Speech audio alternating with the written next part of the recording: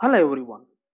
This is a series of tutorial on MPLAB X IDE and PIC microcontroller. In this lecture, let's discuss about the peripheral structure of the microcontroller that we are going to use throughout this course.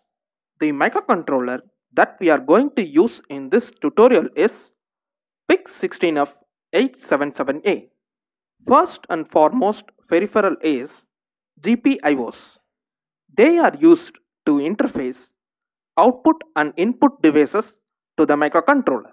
Our IC has 5 different GPIO ports. Second one is timers. This microcontroller has 3 timers, namely timer 0, timer 1 and timer 2. Thirdly, it has a 10-bit ADC module that is used for converting analog signals into digital signals.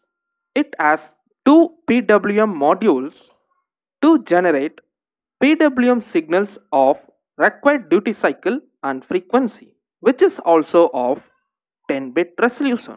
It has one hardware external interrupt that can generate interrupts from external sources. It has one inbuilt EEPROM that is used for storing non-volatile data while functioning. The microcontroller also supports several communication protocols.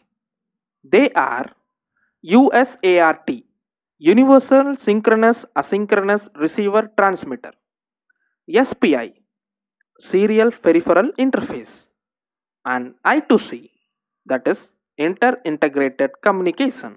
So these are the peripheral structure and communication protocols of PIC16F877A, and we will see how each peripheral works and how we can communicate other devices to this microcontroller using communication protocol in the upcoming lectures. Thanks for watching.